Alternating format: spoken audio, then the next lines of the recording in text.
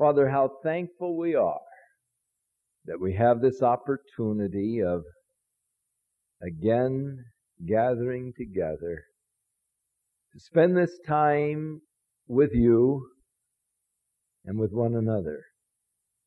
As John said, that he wrote that they might have fellowship with us, and truly our fellowship is with the Father and His Son, Jesus Christ. And so we, as we gather together, want to acknowledge the Lordship of Jesus Christ in our lives and over the church. We recognize that Christ is the head of the church. And we look to the Holy Spirit for the guiding and the directing of the church's ministry and activities.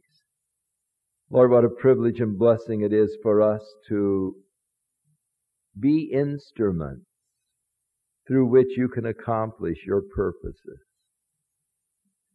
And so, Lord, again today, fresh and anew, we want to present our bodies to you as living sacrifices. We want to yield to you our members as instruments of righteousness. Lord, we want you to know that we love you. And because of our love for you, we want to serve you. And Lord, that same desire and commitment that we felt in the beginning is still there in our hearts today. Lord, as with Peter, we've no place to turn because you have the words of life. And so, Lord, we thank you and we praise you that you have counted us worthy for the ministry. And we just thank you, Lord, that again we can just enter into that area of ministry to which you have called us. Realizing that it is necessary for the faithful, that for the steward to be faithful, Lord, help us to be faithful to the ministry that you have given to us. Now, Lord, bless this time that we share together. Let the Word of God dwell in our hearts richly through faith.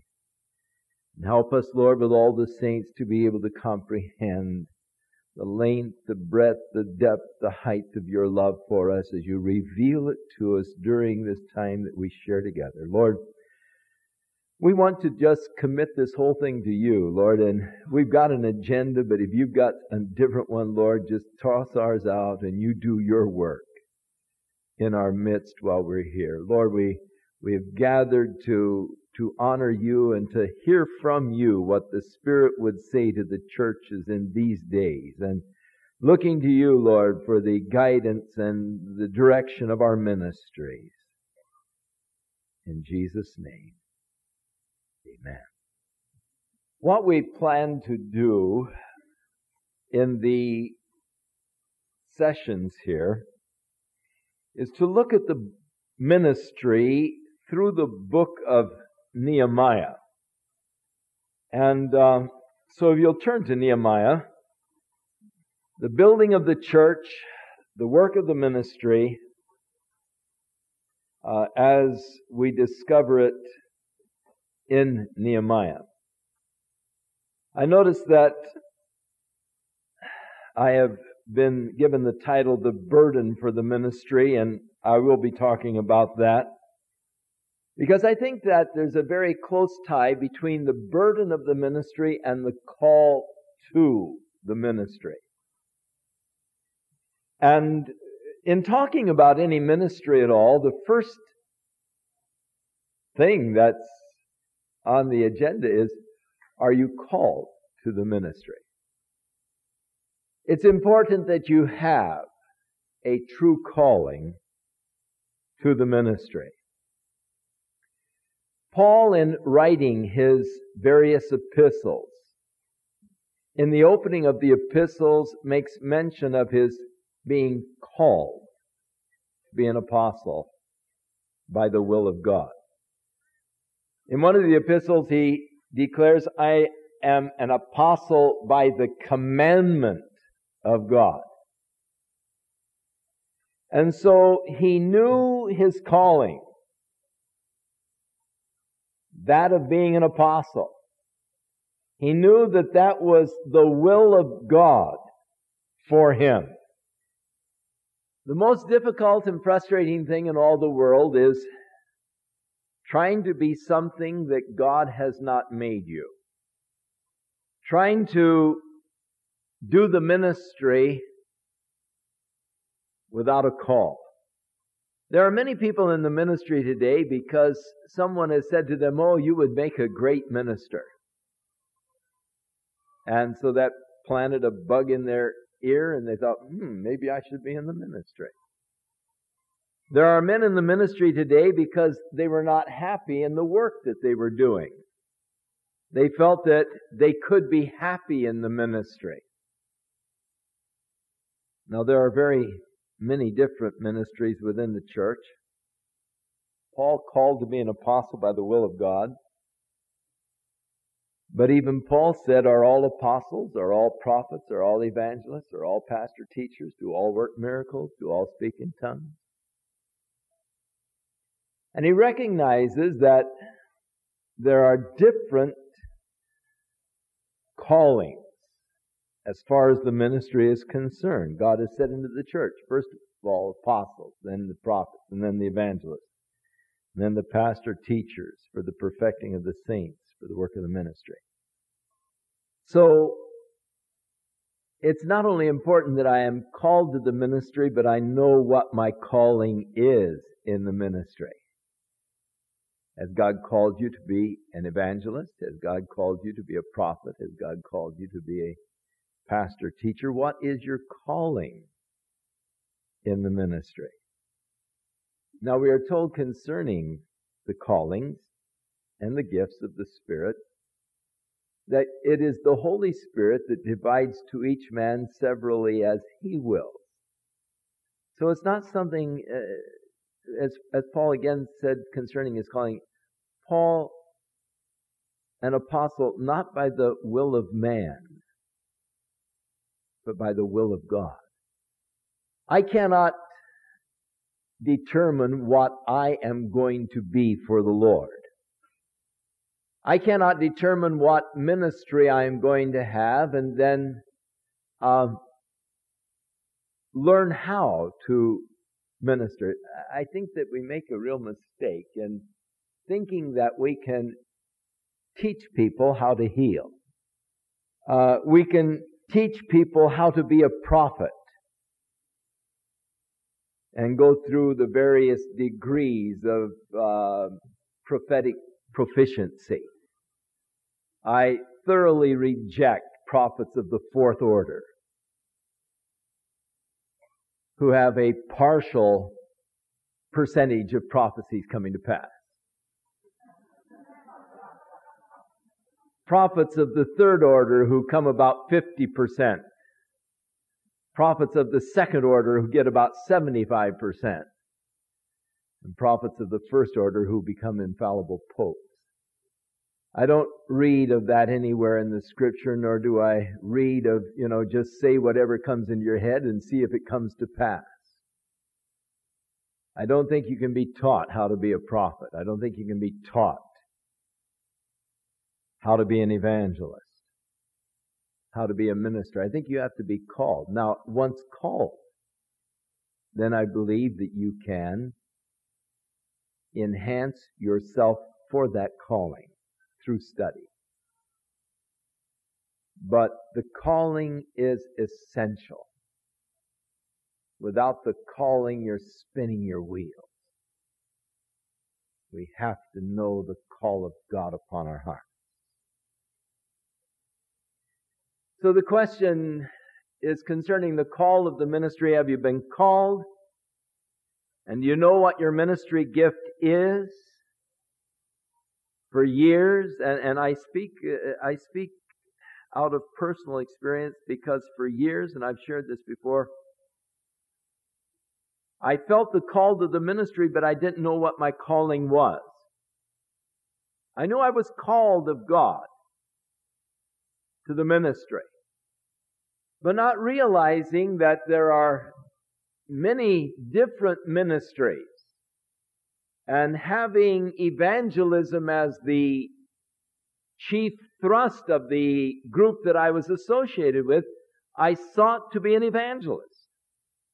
And I was totally unsuccessful as an evangelist. And my churches that I pastored suffered greatly as the result of my desire to be evangelistic when I wasn't called as an evangelist in the body of Christ. In fact, my book, Charisma versus Charismania, I dedicated to the people who I pastored in the early pastorates,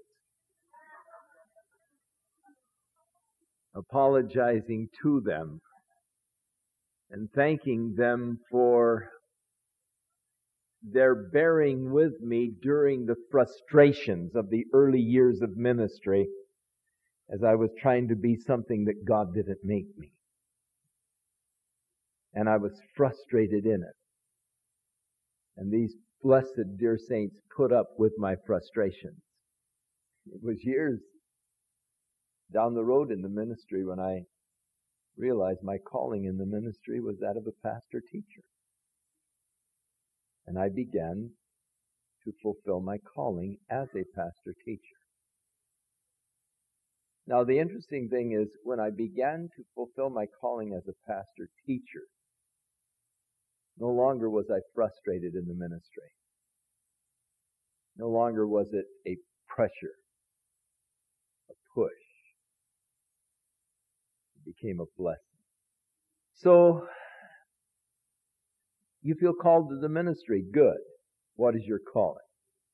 What has God gifted you to be? You need to get a little more specific than just I'm called to the ministry. Everybody's called to the ministry. What have you called to do in the ministry? We're all called to be servants of Jesus.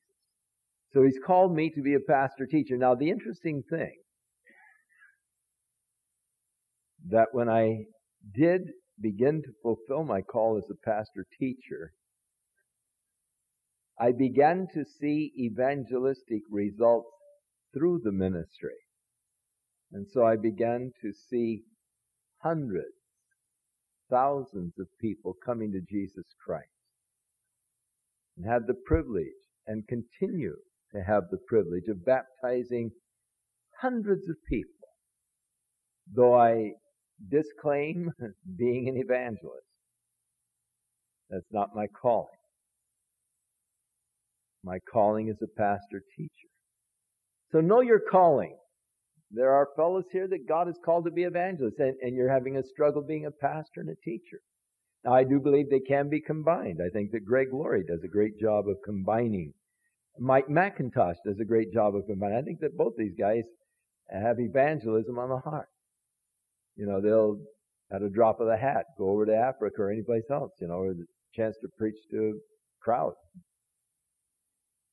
Evangelism, it's part of their being, and it's their calling. I recognize that, and yet they're able also to be a pastor and a teacher, and that's great.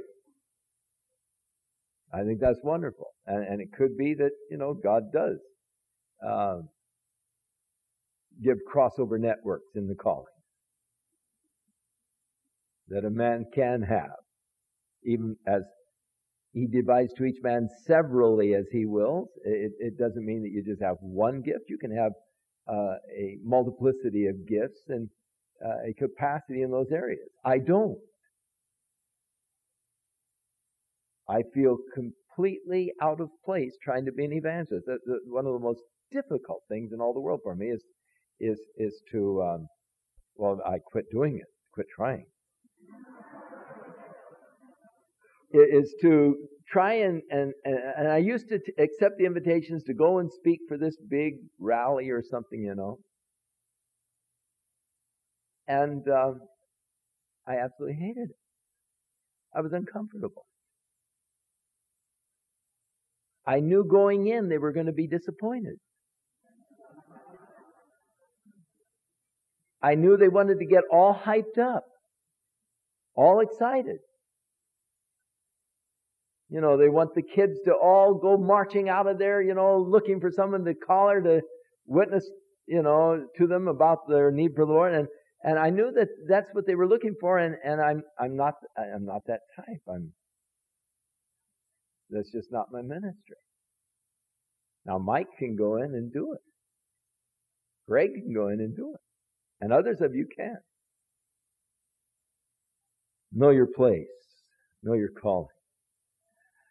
Now, how do you know the call of God? The glorious thing about the Lord, and the thing I love so much, there are diversities of gifts and there are diversities of operations, but there's one Lord, one Spirit. And God doesn't get locked to a pattern. We're so often trying to lock God. We want to formulate God. Now, here's the formula, friend. And be careful of spiritual formulas. Because God will not be confined to just one method or one way of accomplishing His purposes. Most of the disciples were called by just an invitation from the Lord, come, follow me. Peter and John, mending their nets, Jesus said, come, follow me, I'll make you fishers of men. Matthew, sitting at the receipt of customs, the Lord said, come, follow me. And your calling to the ministry can be as unexciting, if you want to call that unexciting. And to me, it's very exciting. Jesus says, hey, follow me. That's an exciting thing. But there may not be any big kind of emotional experience or whatever. It's just the call of the Lord. Come and follow me. Paul the Apostle had a little more exciting experience. There was a bright light, brighter than the noonday sun. And there lying on the ground, he got his calling. And that was an exciting calling, no doubt. And there are some people who speak of their call to the ministry, and they've had visions, they've seen fire in the sky and different things, and that's fine. That's good. I don't discount that at all. I think it's wonderful. There are other people whose calling is no more than just a burden, a heavy burden that the Lord has placed upon their hearts to do a particular work for the Lord. My calling was quite unique, as I believe they all are, and different. There were no lights. There was no bright light from heaven. There was no falling on the ground. There was no handwritings on the wall. There was just a simple logic. My ambition and desire was to be a neurosurgeon. I was taking courses to prepare me for that fulfillment of that ambition. And at a time in just seeking the Lord, seeking the fullness of the Spirit in my life, the Lord impressed me with the thought, you can go ahead and you can become a neurosurgeon, and you can tie off the aneurysms and so forth, and you can help people physically, but at best, it'll be temporary. They're going to die, ultimately. There is a deadly malady that has struck mankind, and it is fatal, and it is permanent, and that's the malady of sin. So in healing men's bodies, at best it will be a temporal healing. In the healing of men's souls, it will be eternal. Do you want to invest your life in something that is temporary or something that is eternal? Now, that's just the thought that came to my heart in prayer while I was praying. And I said, Lord, I want to invest my life in something that is eternal. a fellow had been speaking, and he had made this statement, "You have only one life, it will soon be past, and only what's done for Christ will last." And that hit me hard. And from that, this logic came. I have only one life to live. It's short at best. And from my life, the only thing that is going to last are those things that I do for Jesus Christ. And so that was my call to the ministry. As I said, it took me a long time to define just what God had called me to do. I spent years struggling with the second part. I had a burden for people. I had a burden to share with people. I had seen abuses in the ministry. I was troubled by many things that I saw. I saw a heavy emphasis placed upon money by so many of the evangelists. It was there that I developed my first proverb, "If God guides, God provides." And so I made a covenant with God that I would never make money an issue in the ministry. I would never ask people to give. I would trust God to guide, and if He did guide, I knew that He would provide, and if He didn't provide, then I figured He wasn't guiding. That simple. I figured that God wasn't dependent upon man, that man was dependent upon God. And I would never represent God as on the verge of bankruptcy or ready to go to the poorhouse, unless people would come in and bail him out. I wanted to be a minister that people could identify with as not some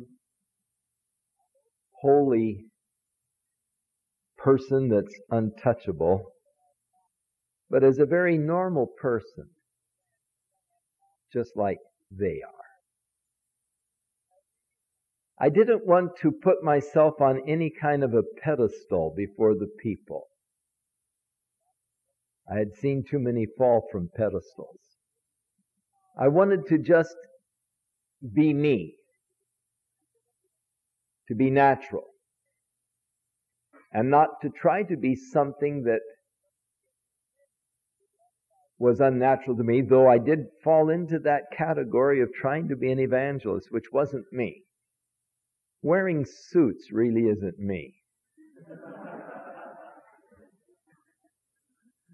Obviously, it isn't you either, and that makes me comfortable. Now, for some people it is, and I have no objection. And the thing is, what I am seeking to say is that what is right for me may not be right for the next guy. God made us all as individuals. And God calls us not as a mob, but He calls us as separate individuals. And God relates to us in an individual way. And God relates to us according to our temperament, according to our nature. And that's the glorious thing that I love about God, is that He relates to us where we are and how we are. And then He seeks to conform us into the image of Jesus Christ. So there was the burden that God gave me for the ministry. At this point, I'd like you to turn with me to Nehemiah chapter 1. Nehemiah. He's a neat guy. In verse 2, he says that certain men of Judah, some of his brethren, had come back from Jerusalem. And he said, I asked them concerning the Jews that had escaped, which were left of the captivity. And I asked them about Jerusalem. And they said to me, the remnant that are left of the captivity there in the province are in great affliction and reproach. The wall of Jerusalem also is broken down, and the gates thereof are burned with fire. They told him of the sad and tragic conditions. The people were greatly afflicted, discouraged. They're under pressure and duress and strain. And the walls of the city were destroyed. The gates were burned with fire. And it came to pass, he said, as I heard these words, that I sat down and I wept. And I mourned for days. And I fasted and prayed before the God of heaven. Hearing the need, hearing the conditions, his heart was touched. He had a tremendous burden for the people. This burden that he had constituted really the call of God upon his heart to do something about it. He was weeping. He mourned for days. He fasted, he prayed. Note that he wasn't thinking about himself. It wasn't searching for a job. It wasn't, well, I wonder if I belong in the ministry, or I think maybe I'd like to be a minister. But it was such a deep burden and concern for these people and their needs that it was ripping him up inside. He couldn't think about them without weeping. He was being torn because of the report that he had received. And he just, well, in his prayer he said, I was praying night and day. Mourning, fasting, praying. That's the basis for the ministry. To have such a burden for the need that is there, that you weep, that you mourn, that you fast, that you pray. It's not, well, I got fired from my job. I wasn't really crazy about it anyhow, and I'm not very happy. Maybe I would be happier in the ministry. Wasn't that at all. It wasn't directed towards himself, you know. I think I want to be in the ministry. That looks like a good profession. It was, oh, there's a need. God, help those poor people. Oh, God, you've promised that if your people would turn back to you, you would bring them back into the land and you would bless them there. Lord, they're in need of your help. Oh, God, you know. No doubt he had watched Ezra. About 14 years earlier, Ezra had taken some priests and some people to go back and to sort of encourage those that were in the land. It had been almost 90 years since the first expedition went back from the Babylonian captivity, and Zerubbabel and Joshua and these fellows rebuilt the temple. But Haggai was encouraging them, and yet the people had become discouraged. They had sort of forsaken the temple. They started putting together their own little houses. You remember Haggai sort of rebuked them and said, is it time for you to forsake the house of God while you're giving yourself to your own places and so forth? And he rebuked them. He said, this is why you're not being blessed. This is why you're not prospering. You're not putting God first. You're putting your own interest and desires first. And let me tell you, that'll always stop the blessing of God from your life or from your ministry. And so Ezra, and probably he was there to wave Ezra goodbye. He had collected a lot of money, and he had the commandments of the king and all to give to the governors that were harassing the people. And he went on back with with the priest, and they were again seeking to bring some kind of a spiritual renewal. But now, 14 years later, how's it going? How's it going? And oh man, Nehemiah, it's a mess. Oh, the city is just, the enemy comes in and they harass the people. They don't have walls to protect them, and the people are so discouraged and so demoralized. And it's not a pleasant place. It's just really a place of misery. The people are just sort of surviving as best they can. It was more than he could bear. He had such a great burden, he began to weep and mourn over it. How great a burden do you have for the people that you are ministering to? How long has it been since you've wept over the people, over the conditions of the church?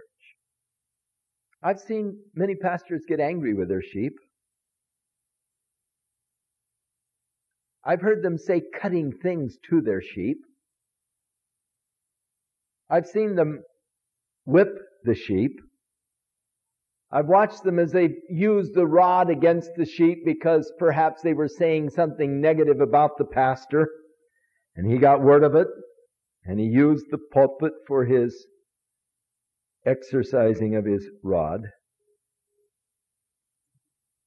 But I've rarely seen pastors weep over the sad plight of the sheep. We become reactors. We react to the criticism. We react to the straying of the sheep. Our reaction should be in prayer, weeping, hearts broken. What was the reaction of Jesus when he saw the people who were just sort of wandering as sheep without a shepherd? They were going astray. What was his reaction? And being moved with great compassion towards them. That's the reaction of a true shepherd. He mourned for days. The burden was so heavy on his heart that it just wouldn't leave. And then he fasted and he prayed. Though it doesn't declare it, yet it surely is inferred in the whole context that his prayer was the offering of himself as an instrument that God might use.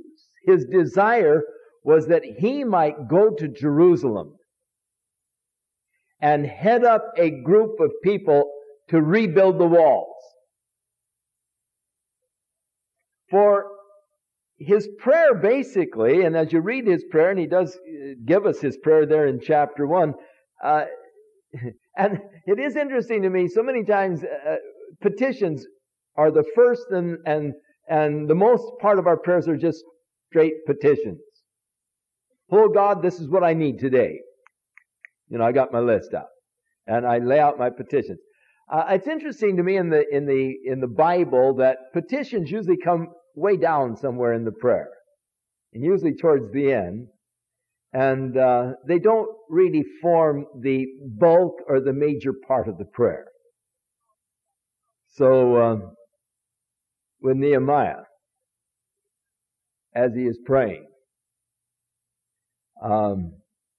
he just says, you are the God that keeps covenant.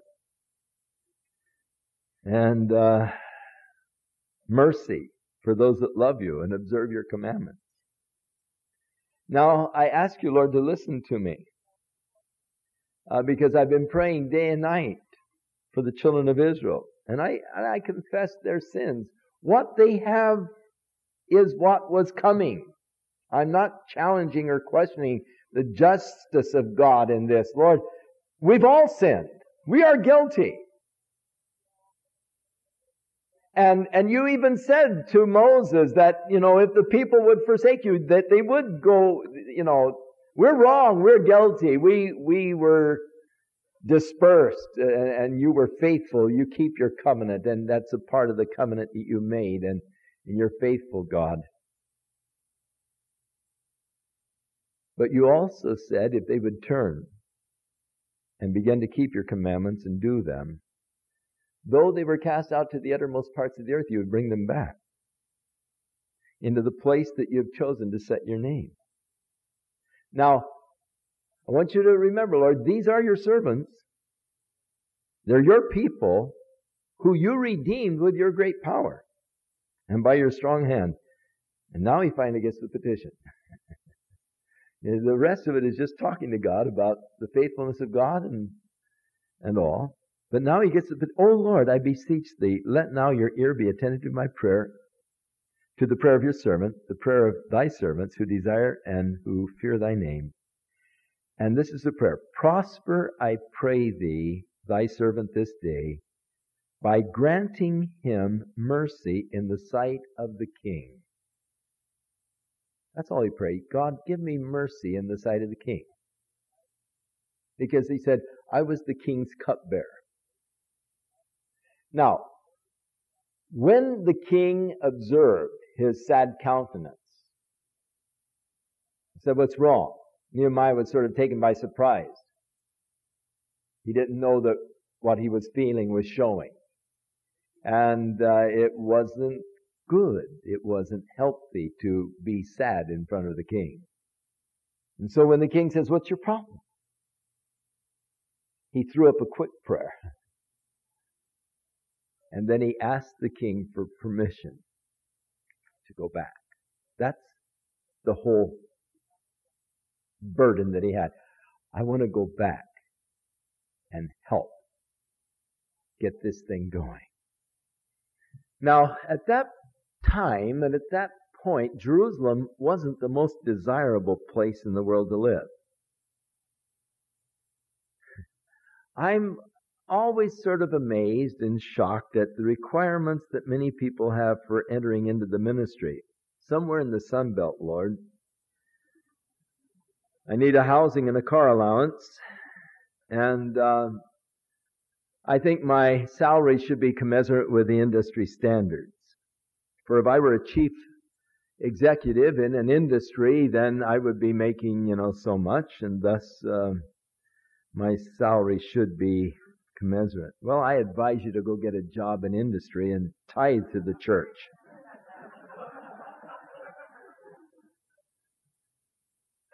He was willing to leave the comfort and the luxury of the Persian court to make the long and arduous journey back to Jerusalem and put up with the primitive conditions, the dangerous conditions that existed there, in order to help these poor people of God. He was that burden for them. He was willing to go and to share with them. It's like Ezekiel said, I sat where they sat. He was willing to do that. And no sacrifice is too great if God will just use me.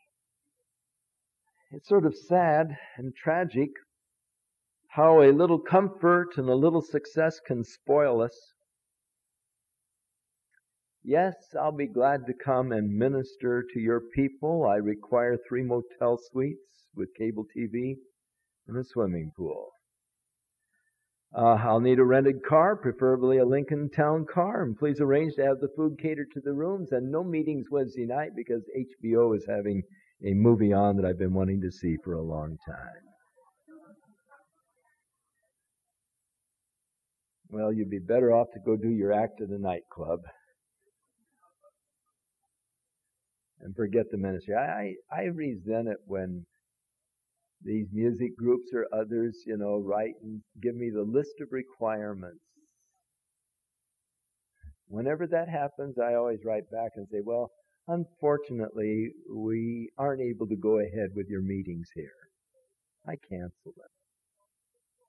If they can't come on faith, I'm not going to starve anybody, and I've never starved anybody. I have no intention. But when you start making demands,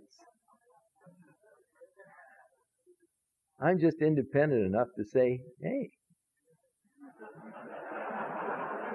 go fly your kite someplace else, man.